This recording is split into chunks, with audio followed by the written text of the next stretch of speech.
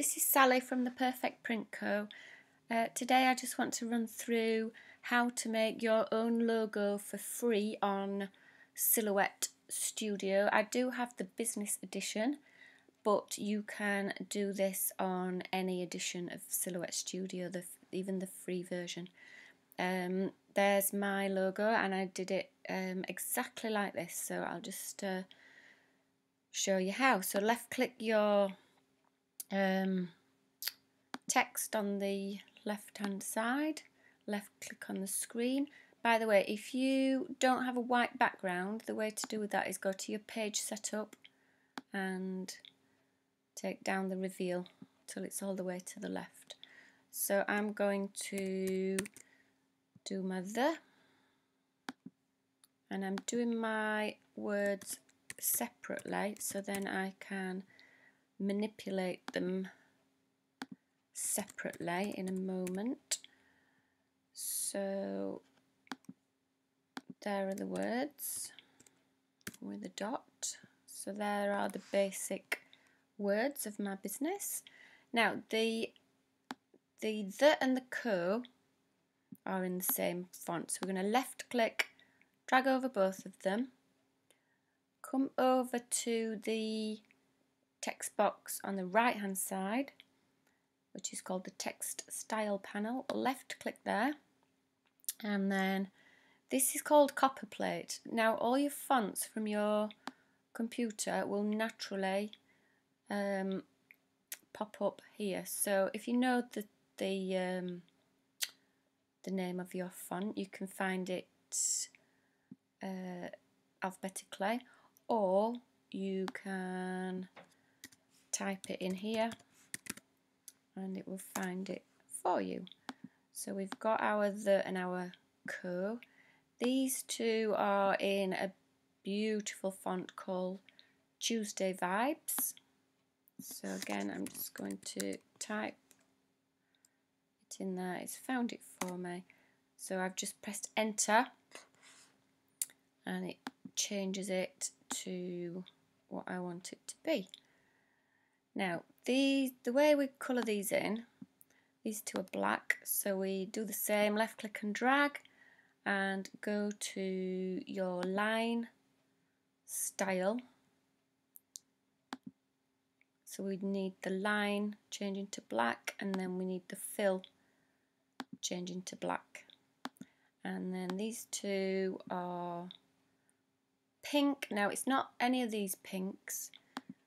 So what I did, if you go to the advanced options, which is just this little click down here, and manually find your perfect pink, which is something like that. I can't exactly remember which pink it is, and it might look better when it's got a pink oh dear, pink line around it as well. That's totally making it worse. So we're kind of getting there somewhere like around there. So for the purposes of this example, that will do. Now this print looks like I stretched it a little bit there, so you can manipulate your words. You can do it that way, or you can squidge them right in or make them taller. Very, very easy, versatile software. The co needs turning round, so there we go. I'm making a little bit smaller. Now I can't quite remember, but it looks to me as though I've made that one bold. So let's see if we can click on that and go back to the text panel. And yes, Copperplate has a bold, so there we go. That's that. It's perhaps a little bit smaller. And then the needs turning as well. and that is in bold too, which gives it a nice contrast actually to the perfect print words. And just make those. Now obviously it's not going to be an exact science. So that really is an easy way of doing your own logo for free. All you need is a little bit of imagination, some amazing fonts, and away you go. So what you can do then is left click, drag over the whole thing, right click, and then you get this wealth of options. I'm going to group, so that is going to now act as one entity. The reason I've done it on a white background is because then what I'm going to do is Command, Shift and 4 will, and then left click and drag, and that saves that onto your desktop as a screenshot. So then if we shrink Silhouette, and I have a subscription for PicMonkey.com, which is not too expensive, but I really do get my money's worth out of this for editing photos. And you go to Open New from your computer, scroll down on your desktop, and it's always the last screenshot on there.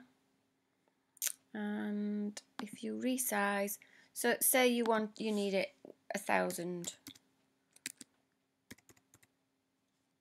and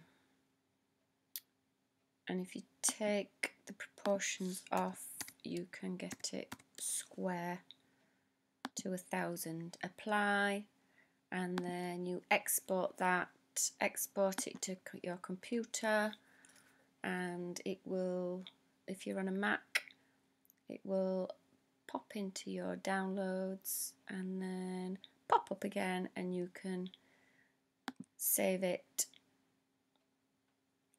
into as whatever you want. Just rename it. I'm not going to save mine because I've already got my original, and then save it into where you want to save it. So I hope that helps. Any questions, just ask down below, and if you subscribe, we are adding more how-to silhouette videos on a weekly basis. So I'll catch you later. Thank you for watching. Bye.